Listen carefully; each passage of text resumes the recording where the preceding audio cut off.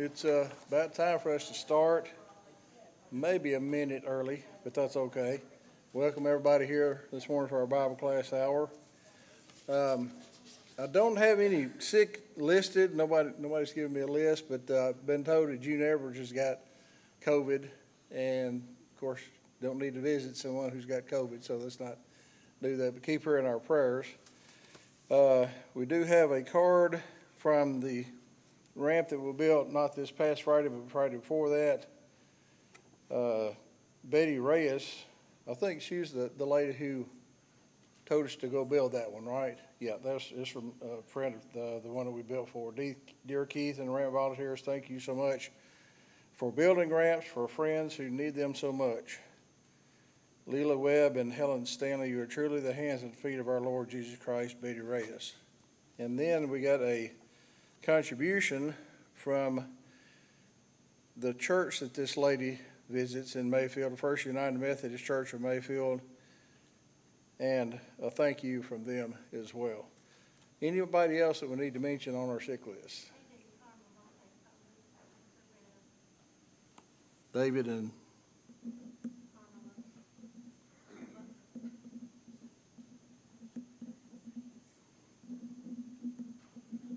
okay.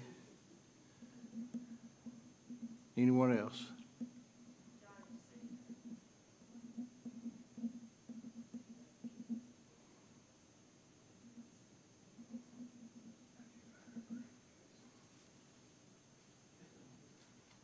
I got Johnny.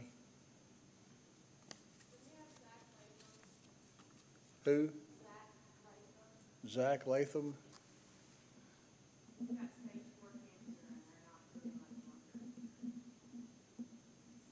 Is this a friend of yours?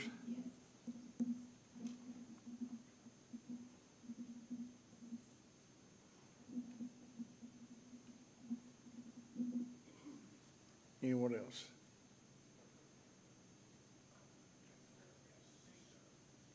Okay. Let's have a word of prayer before we begin our Bible class today. Oh Lord, our Heavenly Father, we are so thankful, Father, for this beautiful Lord's Day that you've given us.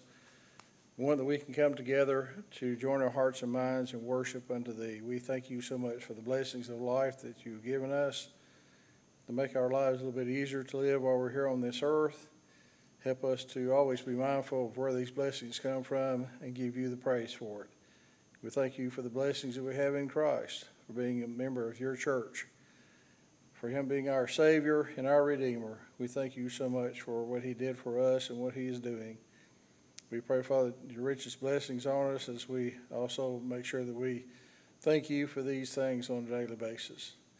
We pray now, Father, as we enter into our Bible class hour, that those who are teaching us today will have a good remembrance of what is prepared for us and help us as students, Father, of your word to be ready to listen, ready to open our Bibles, and ready to make sure that what we hear is correct. We pray, Father, that you would be with the speakers of the Bible classes.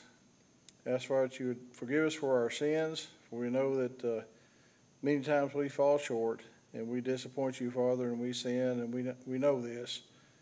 And we come before confessing these things, Father. Help us to repent from these things, and we know, Father, that you will forgive us, and when we do, we ask, Father, that you would always be with us, keep us safe, and love us, and finally, in the end, save us. In Jesus' name we pray. Amen.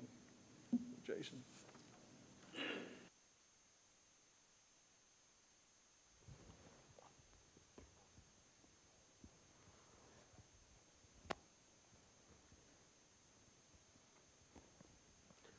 Good morning. It's good to see everybody this morning. Glad you're able to be here and a part of our Sunday morning Bible class. As all of you know, we've been studying the book of Acts, and I invite you to turn to Acts chapter 2. As we consider the latter part of this chapter and think about this summary statement of these first days of the church and how it is described here, what they were like, how they related to each other and those who were without or outside of their faith community. How did they relate to them? And so this is a very helpful summary at the end of Acts chapter 2 that I think we will appreciate and be reminded of some very thoughtful things. If you have your Bibles open, let's read here the latter part of Acts chapter 2, beginning in verse 42 through the end of the chapter. And they devoted themselves to the apostles' teaching and fellowship, to the breaking of bread and the prayers. And fear came upon every soul, or awe came upon every soul. And many wonders and signs were being done through the apostles. And all who believed were together and had all things in common. And they were selling their possessions and belongings and distributing the proceeds to all, as many as had need. And day by day, attending the temple together, or gathering in the temple together and breaking bread in their homes, they received their food with gladness and generous hearts, praising God and having favor with all the people. And the Lord added to their number, day by day, those who were being saved.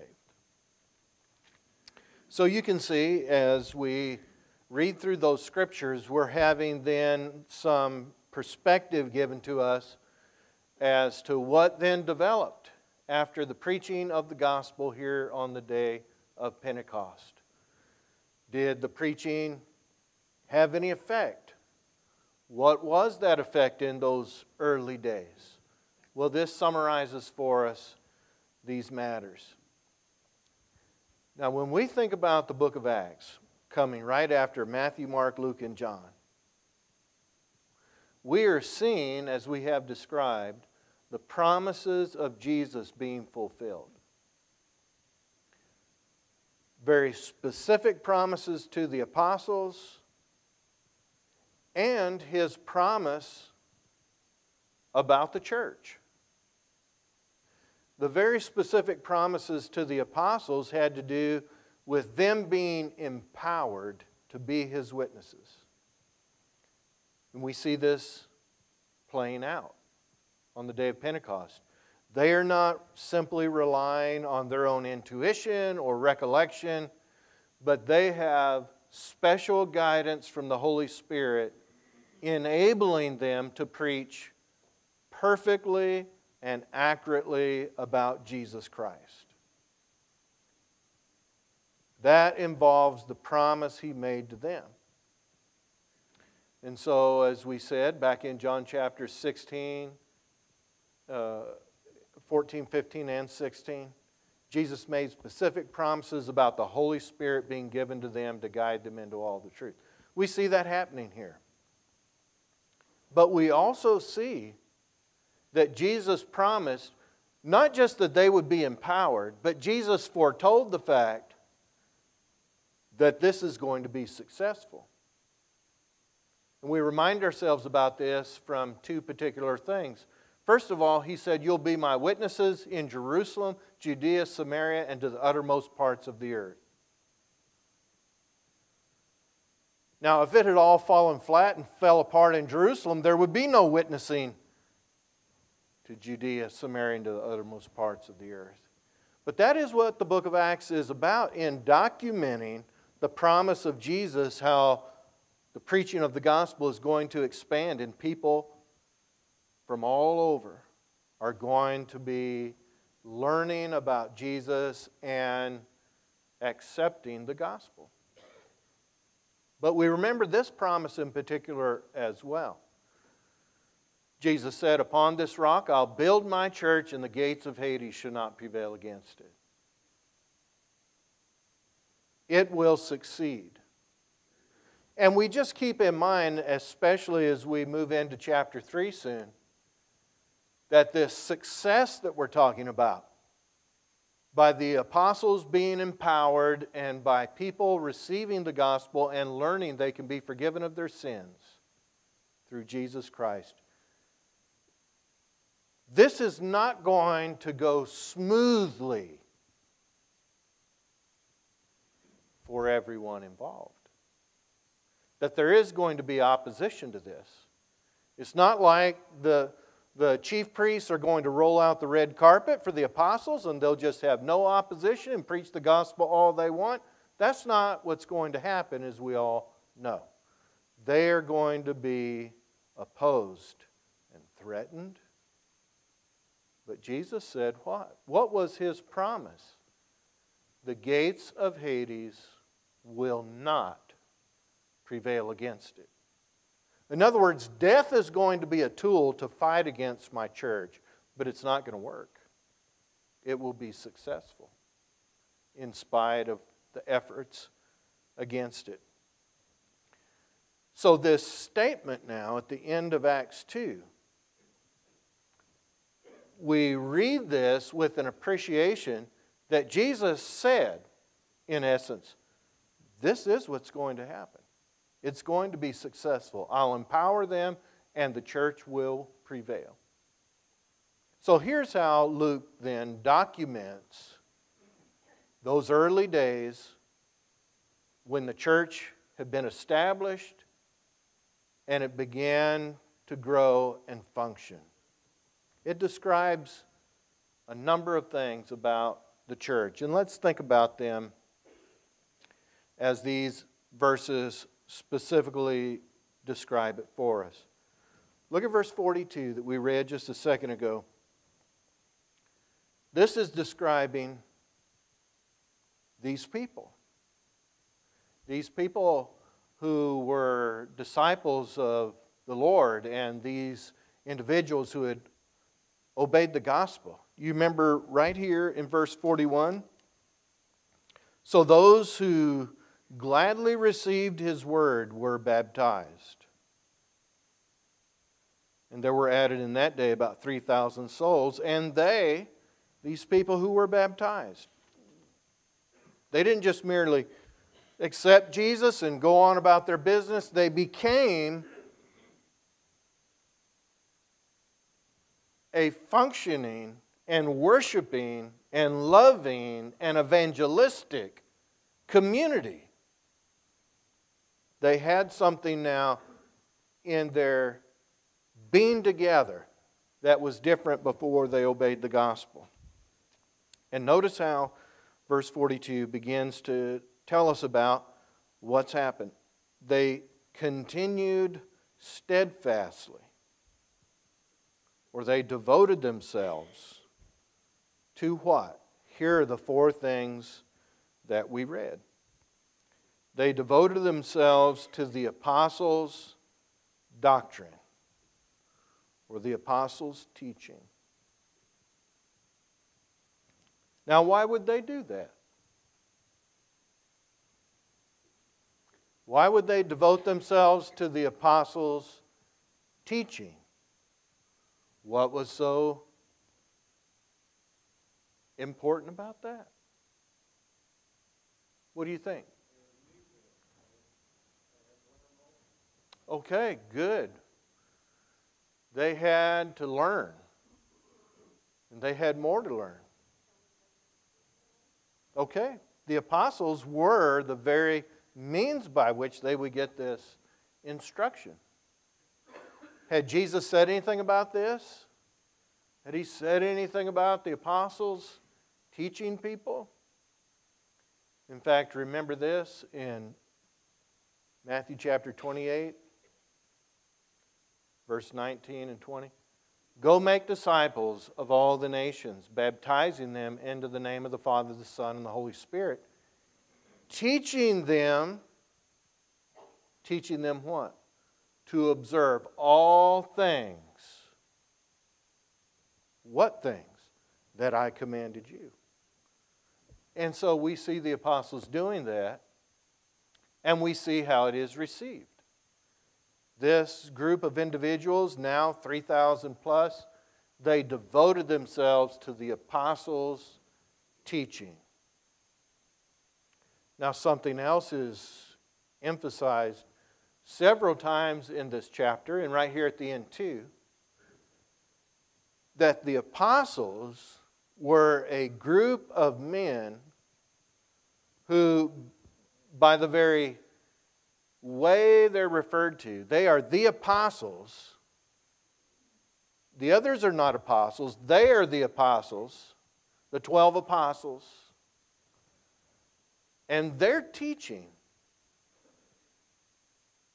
is what guides the church. And so this is what Jesus told them to do, but the people are recognizing them as the apostles who give the teaching of Jesus. I remember on one occasion Jesus made this statement, Luke 10 and verse 16. Those who receive you, he's talking to the apostles, those who receive you, receive me. Those who reject you, reject me. Those who receive you, receive me, and therefore receive him that sent me. And the people are understanding this, that the apostles are not giving their opinion and somebody else doesn't stand up and say, well, I don't really agree with Peter on that. Here's what I think about the prayers, and here's what I think about the Lord's Supper. No, they continued in the apostles' doctrine because the apostles' doctrine was from Jesus Christ, from the Holy Spirit, from God. And it thus was the standard by which the church believed and functioned and practiced various things. They continued steadfastly in the apostles' doctrine. Now, I'm going to read another passage to you. If you want to turn there, that's fine. I'll read it to you. You can hold your place in Acts 2. But I want to read this passage from 1 Timothy chapter 1 and verse 3.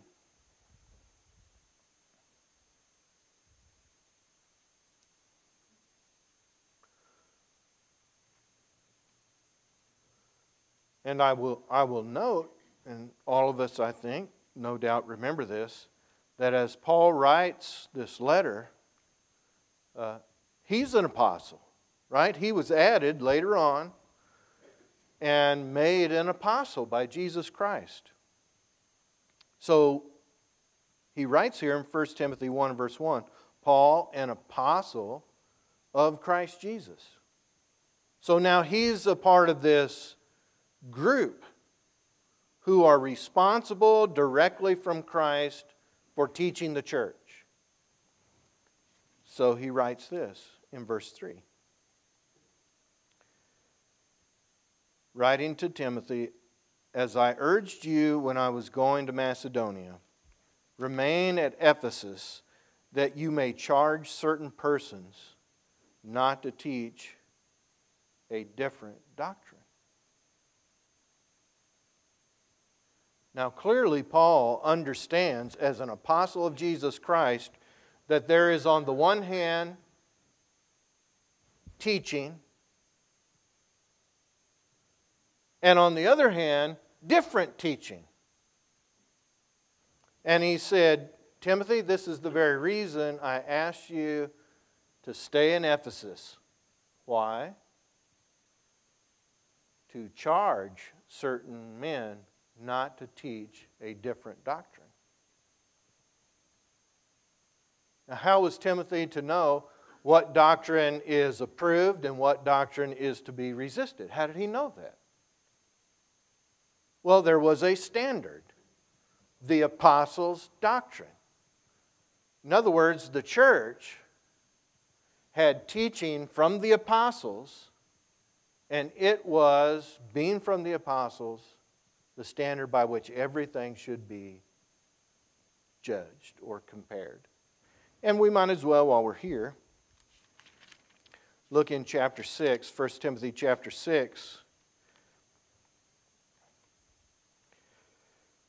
and see this emphasized again. If anyone teaches a different doctrine and does not agree with the sound words of our Lord Jesus Christ and the teaching that accords to godliness, he's puffed up with conceit and understands nothing. Now, a lot of folks today won't like what Paul says here, right? That sounds judgmental.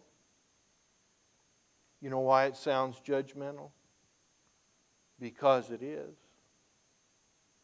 Because there's teaching that comes from Jesus through the apostles, and then there are things that are not. Jesus himself is warning us in Matthew 7 and verse 15 when he says, beware of false teachers. Paul writes to the congregations in an area called Galatia. Remember that book that is named that, the letter to the Galatians. And he says in Galatians 1 and verse 6, I marvel that you are so quickly removing yourselves from him who called you in the grace of Christ unto a different gospel. And then he clarifies in verse 7. Not that there's another gospel, like another one, another legitimate one. Not that there's another gospel, only there are some that would pervert the gospel of Christ. And he says in chapter 3 of that book in verse 1, O foolish Galatians, who mesmerized you that you should so quickly depart from what you've been taught. And so he then addresses in the book of Galatians different doctrine, twisted doctrine. And he is not addressing atheism. He is not addressing Hinduism or Buddhism or some other ism.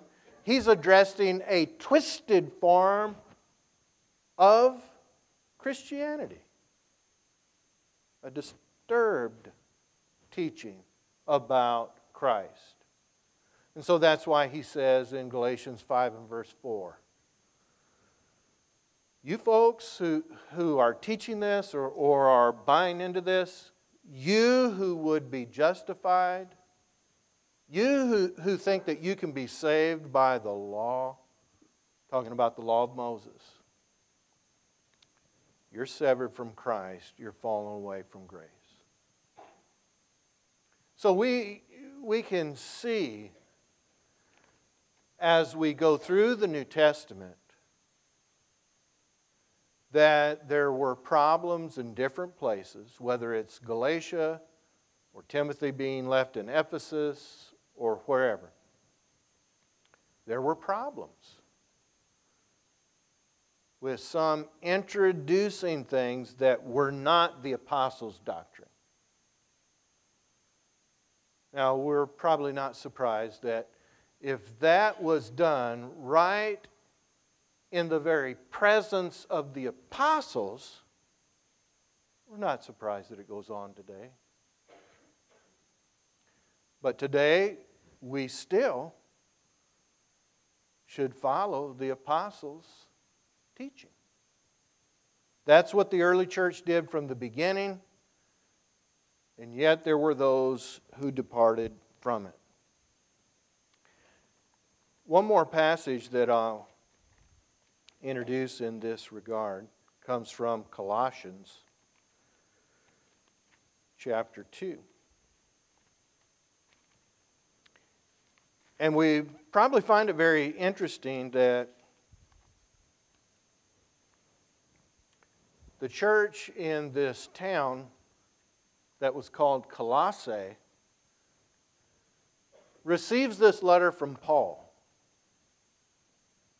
And when you read through this letter, you learn the fact that Paul did not go to this city, preach the gospel, and convert the first people in this town.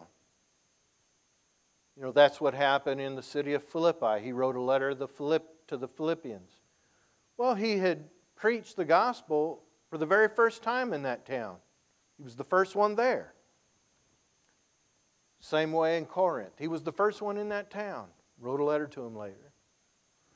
Well, he was not the first person to preach the gospel in Colossae. And when you read the letter, he mentions the fact that he was writing to people who had never met him. So you might wonder, how would they take this? They don't know Paul. He's not the one who preached the gospel to them. They might say something like people do. Well, who does he think he is? He's never even been here. He doesn't know us. What's he writing a letter like this? Because this letter deals with some doctrinal problems.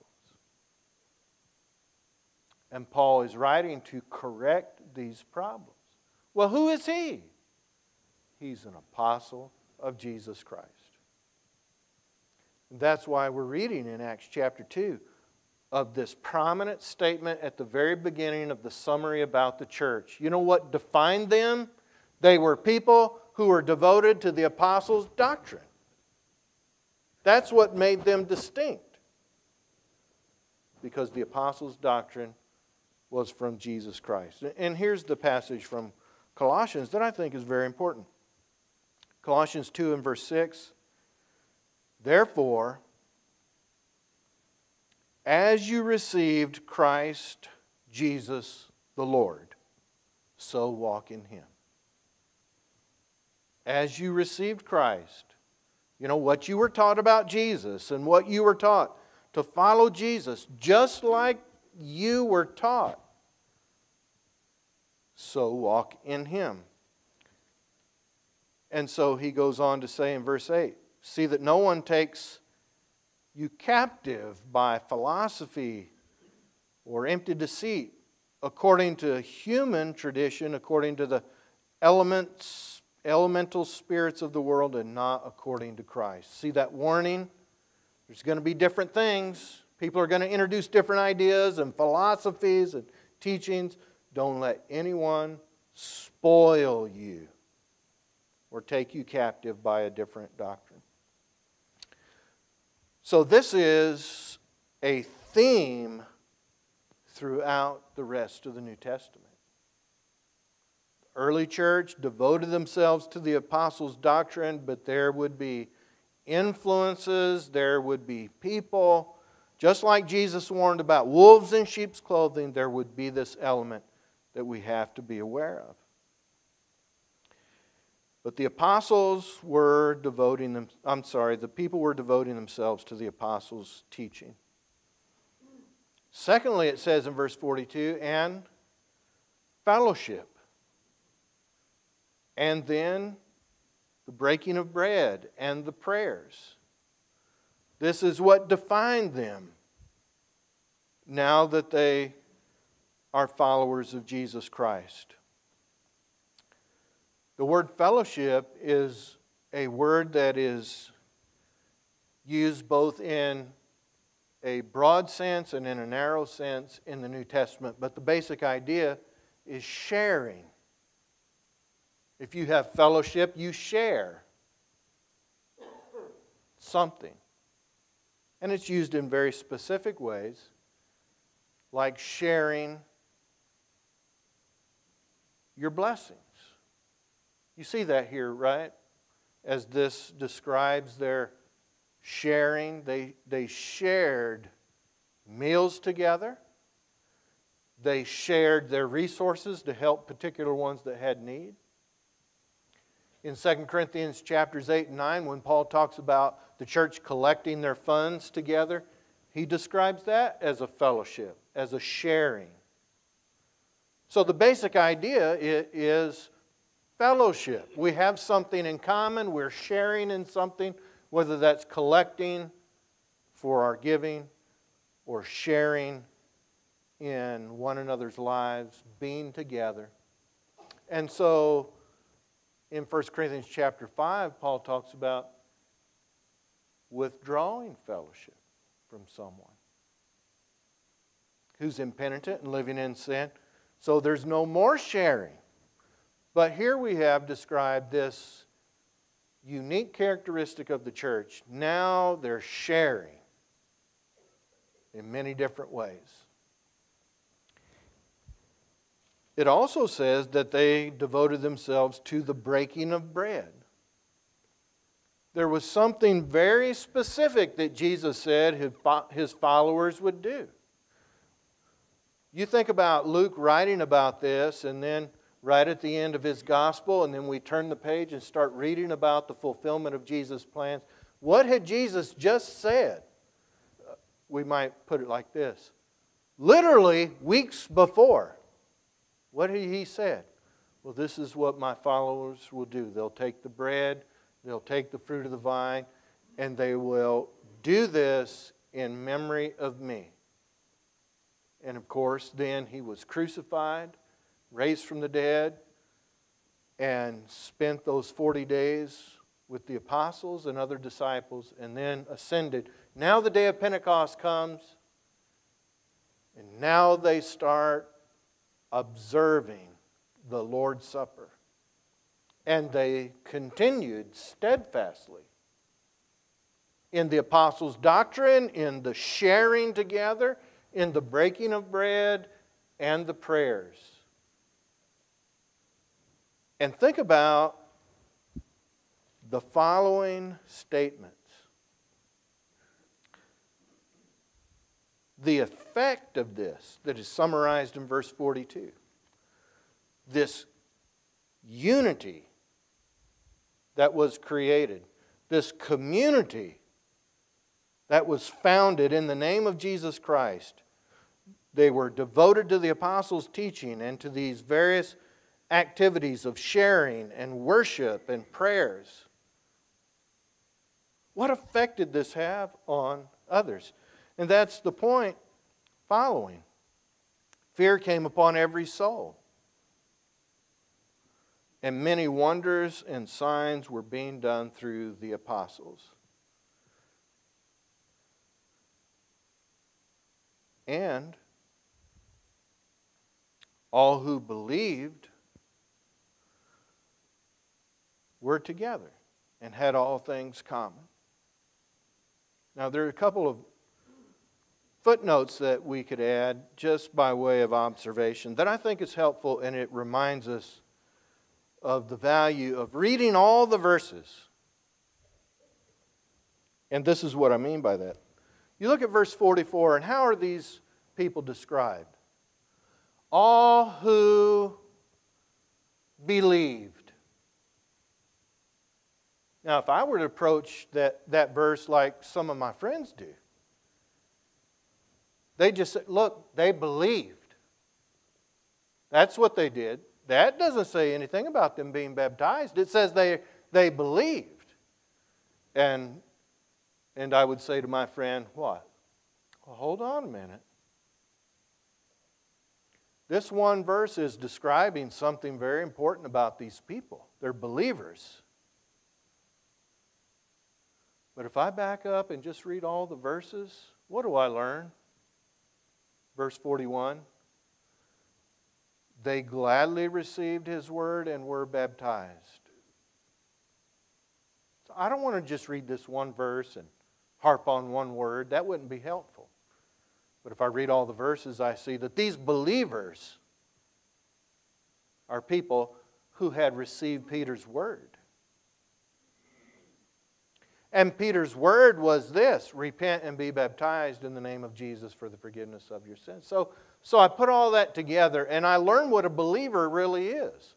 It's not someone who's merely giving assent to some facts about Jesus, but a believer is someone who's gladly received the apostles' words and responded to them and done what they said. So that's just an example of the need to read all the verses and not be fixated on one word and draw from it what is clearly inappropriate. But here's the point. They were all together and they were devoting themselves to the apostles' teaching. They were sharing in so many ways, observing the Lord's Supper, and involved in all kinds of prayers. The prayers, plural. Whether prayers of thanksgiving or praise or petitions. There were all kinds of prayers, public and private. They were devoted to acknowledging God together, praying. This had an effect on other people, and the apostles were doing miracles, and those who believed were together. They were together and had all things in common. Now, an example of that is in verse 45. What's going on here? Well, they were selling their possessions and belongings and distributing proceeds to all. And notice this qualifying phrase. As any had need. And what we have here is not the fact that the apostles, in following the Lord's direction and preaching the gospel, they did not establish some kind of Christian community where then all differences economically were erased. Everybody sold their goods and then they gave everybody an equal amount. Sometimes people appeal to passages like this to suggest something of that kind. But when we look at this, we see, number one, it was voluntary. And number two, the distributions were made according to what? Someone's need. So it wasn't a redistribution to make everyone absolutely equal. And here we can add in, just so we recognize what's being said as opposed to what is not being said, that we come to the end of Acts chapter 4. And we have another description of how generous people were, how thoughtful. That's the point. And the Bible says in Acts 4 verse 32, this is another one of these kind of summations of what was going on. And with great power the apostles were giving their testimony to the resurrection of the Lord Jesus, and great grace was upon them all. There was not a needy person among them, for as many as were owners of lands or houses sold them and brought the proceeds of what was sold and laid it at the apostles' feet. And it was distributed to each as any had need. Here's an example. Thus Joseph, who was also called by the apostles Barnabas, which means son of encouragement, a Levite, a native of Cyprus, sold a field that belonged to him and brought the money and laid it at the apostles' feet. Now, question. This is what was being done at the very beginning, Acts chapter 2. People were helping those who had needs. Is it the case that the apostles learned that, well, Barnabas has a field? Called him in, said, Barnabas, we need to have a meeting. It's our understanding that you're holding on to something. You know, for the past several months, people have been helping others who have needs, and we've found out that you have a piece of property you have not liquidated. We need you to do that and bring that and give us the proceeds from that. Is that what was done? Or did he not do this voluntarily? Now, what's important is what we read next in order to answer that question if there's any doubt. But a man named Ananias with his wife Sapphira sold a piece of property, and with his wife's knowledge he kept back some of the proceeds and brought only a part of it and laid it at the apostles' feet. Uh-oh. What's the problem with that? Well, had the apostles said, everyone who owns property needs to sell it, and you need to bring it all to us. Is that what was going on? No, that's not what was going on. People were doing this voluntarily and making personal decisions about what to contribute. How do we know that? Well, this is what happens. But Peter said, Ananias, why has Satan filled your heart to lie? What was the problem here? That he decided to retain some of the funds and give part of the funds? Was that the problem? No. The problem was he lied. And let Peter explain. Why has Satan filled your heart to lie to the Holy Spirit and to keep back for yourself part of the proceeds of the land? While it remained unsold, did it not remain your own? See, there was no compulsion. It was yours to do what you want with. And after it was sold, was it not yours to do what you wanted to do? So the problem was not how he divided the funds. The problem was they lied and said, this is from the sale of our property and it's every dime. That was the problem. Now I just point that out because it is an additional description of the kind of thing that's going on in Acts chapter 2. We appreciate they are not being individually instructed what to do with their personal property. They're not being compelled. Nor are all the funds being redistributed so everyone's equal. Some owned property, some did not. Sometime after what we read in Acts, Barnabas still owns a piece of property. Other Christians own property, and Peter says it's yours to do what you want with it. Now that aside, because of those things that are drawn from this text that are inappropriate, people that appeal to this passage for those reasons, let's focus on what is being described. It's not the redistribution of their resources, but what? Voluntary, generous concern. Where there are people who have needs and they're being helped. And I just wonder if some of these needs are from the fact that, again, who are these 3,000 people?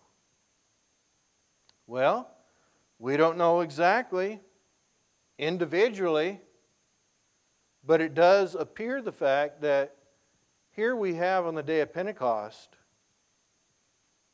people who had come to Jerusalem. What is the day of Pentecost? Well, that was one of their holidays.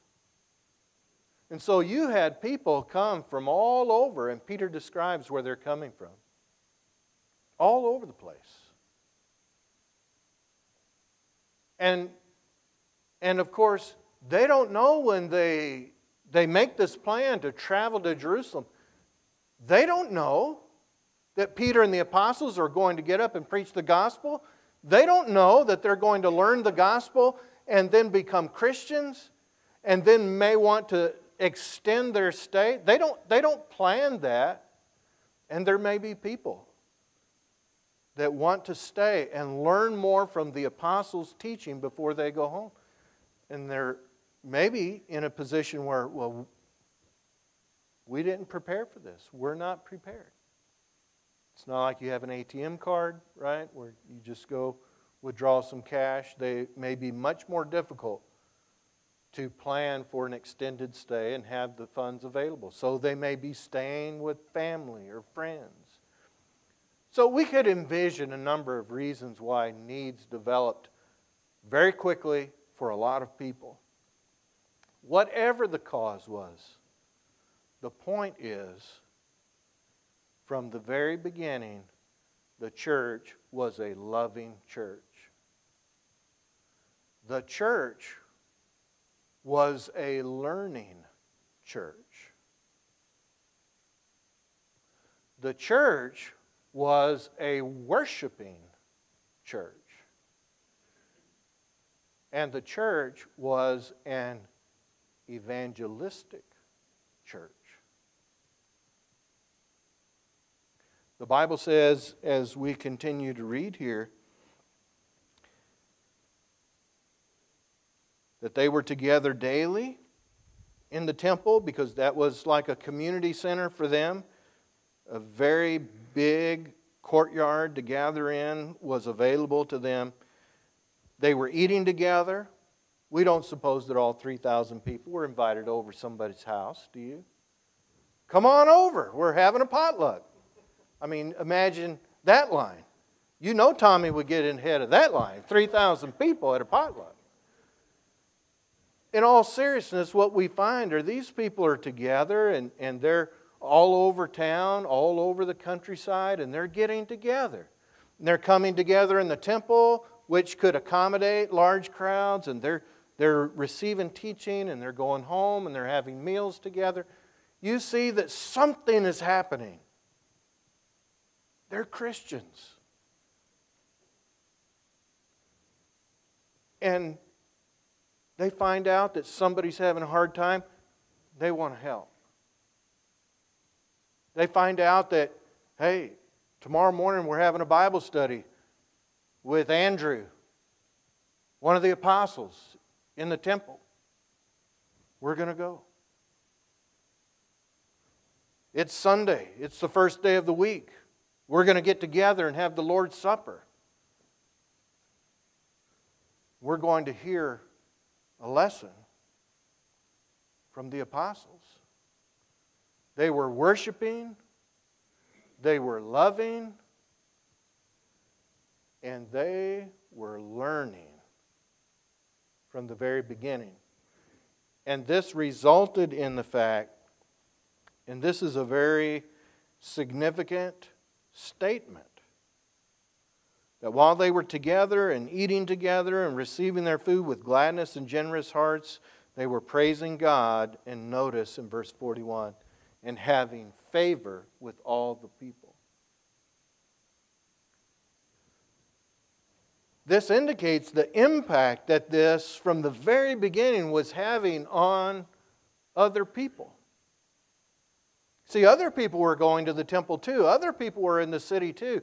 And they were observing something is happening with the preaching of the gospel, with the formation of the church or this community in the name of Jesus.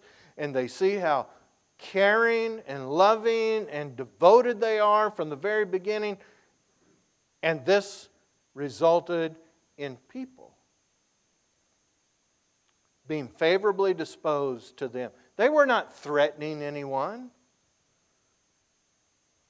They were having a good influence from the very beginning. And what was the result? We would add this in the latter part of verse 47.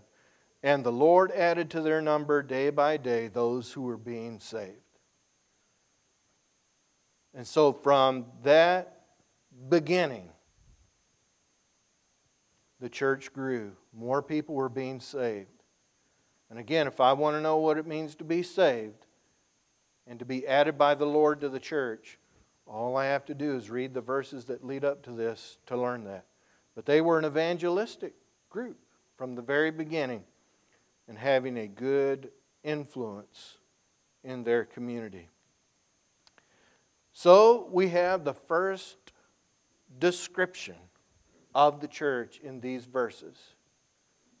What have we observed? They were a learning church following the apostles' doctrine. A loving church concerned for each other. A worshiping church and an evangelistic church. And that's exactly what the Lord wants us to be too. Just like they were from the very beginning. Well, we'll look forward to moving ahead and continuing our study in the book of Acts. Thank you so much for being here.